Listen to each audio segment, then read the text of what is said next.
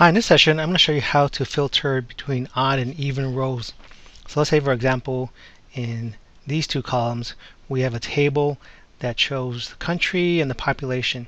So you maybe want every odd row, that would be this one and this one, or every even row, this one and this one. So basically what we can do is create a numbered row and use that number row as our filter. So for example, now we have our number rows here, and we can start to do our filtering. So let's say, for example, we want to filter all the odd rows, and this formula is for odd, so I'm going to say true, and so now we've got all the odd rows: 1, 3, 5, 7. China, United States, Brazil. And if we would just wanted to show the even rows, we can just select false here, and that would give us 2, 4, 6. Now the other formula is also, I'm going to clear this filter here. The other formula is also using another function called the is-even function. This one used the is-odd function. This one using the is-even function. It's just basically the opposite of is-odd, and it does the same thing. If we're looking for odd, we select true, and we find, if we're looking for even, we select true, and we have our 2, 4, 6. And if we're looking for the odd, we'll just select false, and we'll get our 1, 3, 5, 7. Okay, and so that is how we filter it. You can use either the is-odd or is-even based on your true-false statements. What if we didn't want even odd? If we wanted a little bit more flexibility, every third number, every fourth number, maybe every fifth number? Well, there's a function called the mod function that can do that. And basically, I've had this selected for every seventh number.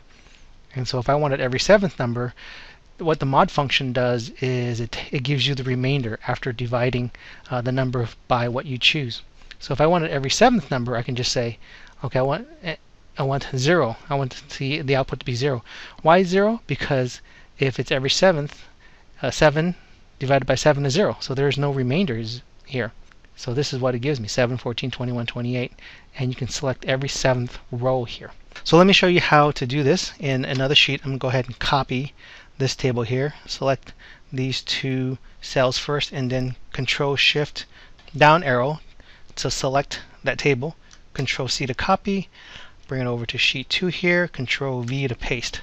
And then go ahead and since this whole range is selected, I'm just going to go ahead and double click one of these dividers here, and it will auto fit the cell contents in there. Let me double click that, and it'll auto fit.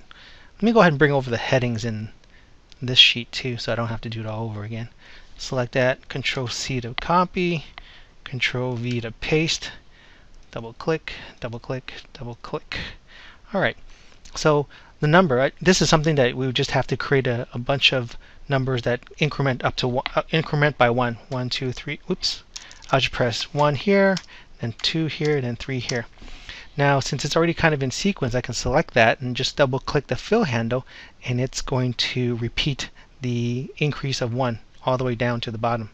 So you can see it increased it all the way down there. So that is my helper column. This basically is a helper column, so I can put the other functions in there. Let me go and double click that, make it a little bit bigger.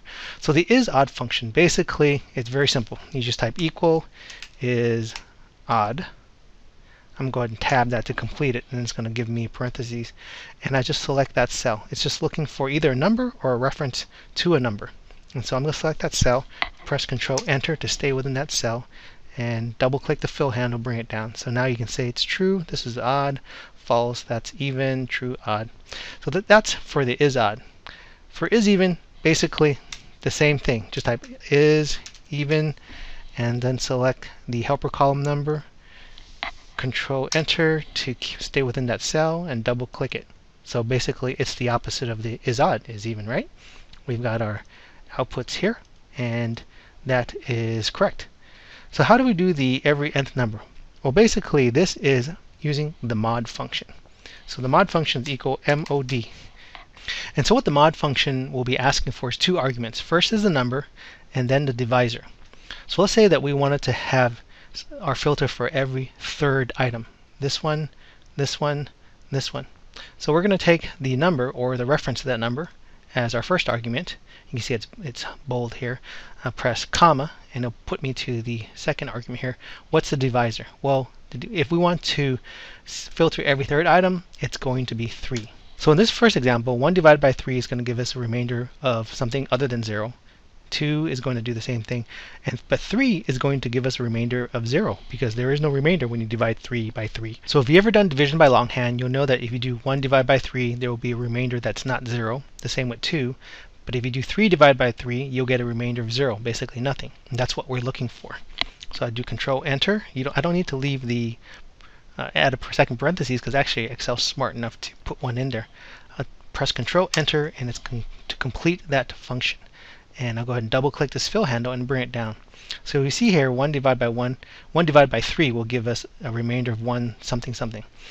Same with 2, but when we get to 3, it gives us a remainder of 0, and that's what we're going to be filtering on. So if I put a filter on here and go under, I just select anywhere in the table, and I go under Sort and Filter and click Filter, and if I clicked 0, it will just give me every third number.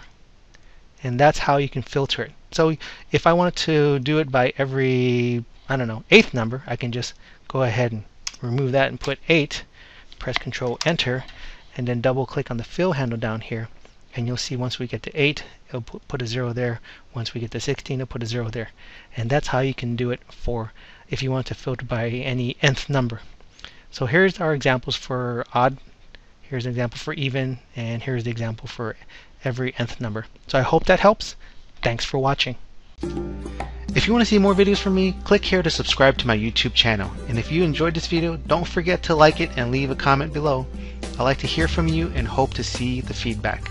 Also, do you think others might benefit from this video? If so, click the share text below. YouTube will automatically provide a shortened link to this video and give you options to share on Facebook, Twitter, Google+, and other social networking sites. Again, thanks for watching.